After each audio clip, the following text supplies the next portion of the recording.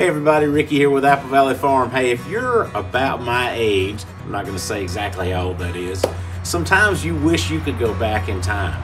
Well, today, that's exactly what we're doing. We're going back to high school chemistry to clean this.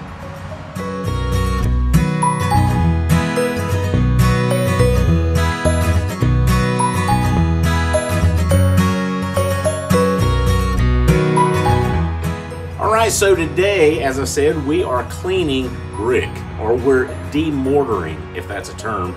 We're demortaring brick. I don't know if you can tell or not. This brick is not gunked up with thick pieces of mortar, but it has mortar all over it. And we can try to scrub that off, and we can do all kinds of things, but it's really tedious, and we've got a couple of thousand. So we need to figure out a way to do this efficiently, and the best way to do that is with muriatic acid, which is a form of hydrochloric acid, in case you're not familiar with that. Muriatic acid is used in the masonry industry all the time because it's a really powerful chemical, but it's reasonably safe for homeowners, for DIYers. We're going to get out of here and we're going to get out into the open, and I'm going to show you how we're doing it. But we've just got a few basic components here. One, we've got the muriatic acid. I've got plenty of water on hand. I've got some baking soda. You don't have to have a box this big. Just a box of baking soda, and this will help neutralize this acid like that when we put it on it, if we need to do that. And we will at the end of the process, that and water.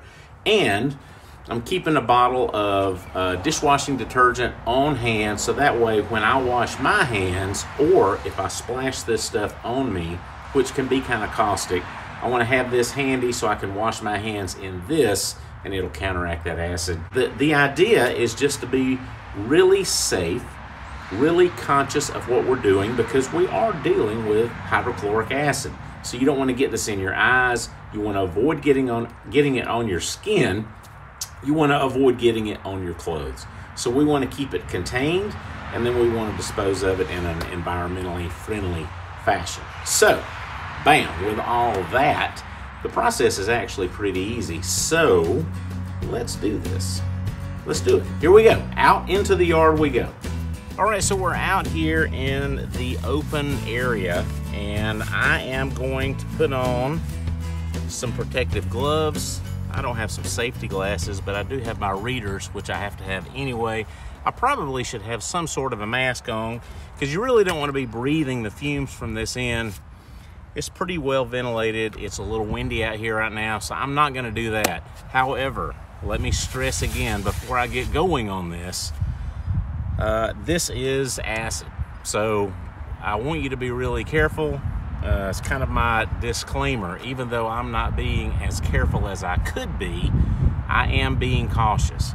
So just a word of caution before you do this. You're dealing with hydrochloric acid, so be careful about it. If you get it on your skin, stop what you're doing and wash it immediately with a lot of water, some soap if you got it.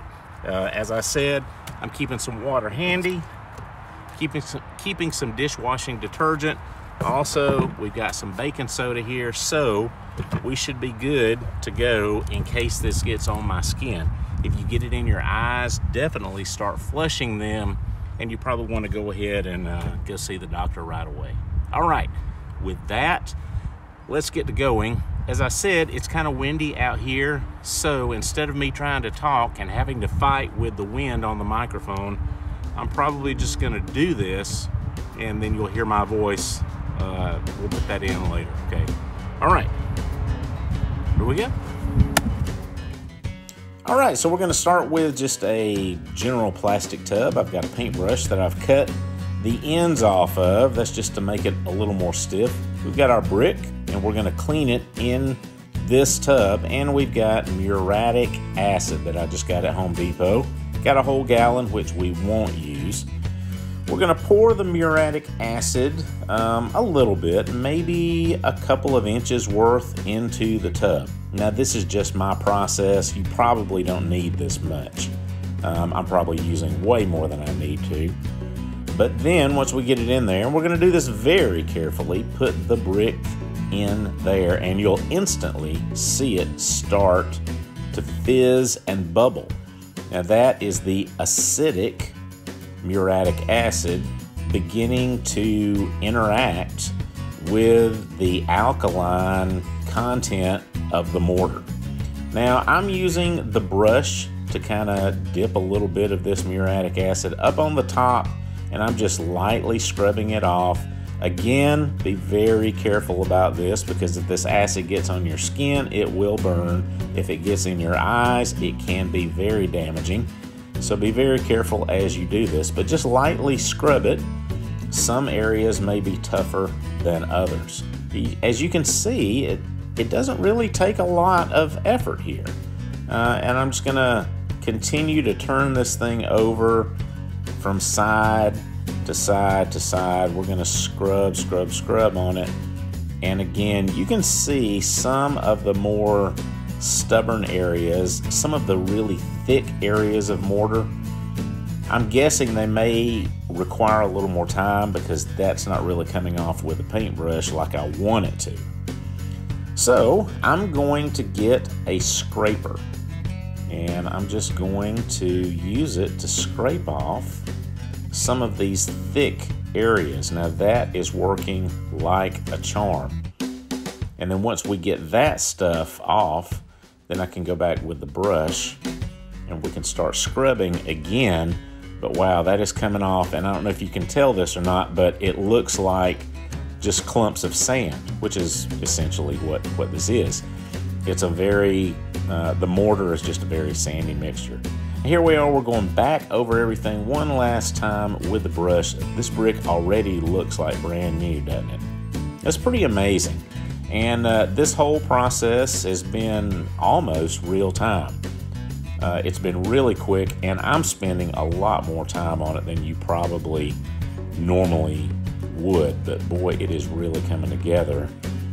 Now we're gonna clean our brick, and I'm just gonna rinse it off with a little of our water. Just pouring some water on it, rinsing the acid off of the surface of the brick so it's safe to touch it with my bare hands. And once I get this done, I'm just gonna set it to the side and let it dry. And then we will address the remaining muriatic acid here in our tub. I'm gonna start by putting some baking soda in there. Now, the baking soda reacts very aggressively, as you can see, with the acid, which even though a chemical reaction has taken place, the muriatic acid is still very acidic. And the baking soda is causing further chemical reaction with this and making it even less acidic. Now we're also going to pour a little water in here also. That's going to further dilute the acid, and it's going to make it even safer for us to dispose of. Now, and once I pour the water in there, is it still acidic? Let's see. Ah, yes, it is. And we're going to continue to do this until this process slows down, and then we will be able to safely dispose of it.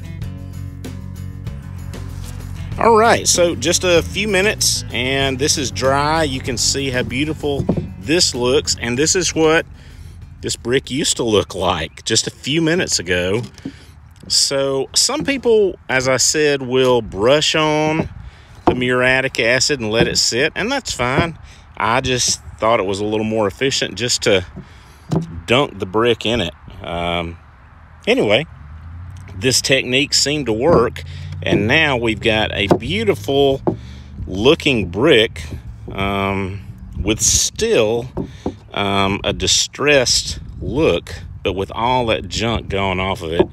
And so really easy, really inexpensive or affordable solution, and this worked like a charm. That was actually a very interesting little experiment. I don't have a whole lot of experience with this, but I'm really happy with the way that turned out. From this to this, wow. I'm glad we got to do that together, and I hope you learned a little something from it. If you have any questions, let me know. If you have any suggestions, since I'm kind of a novice with all this, I would love to hear them. So definitely let me know. Leave your comments. If you like this video, then please like it. Give us a thumbs up.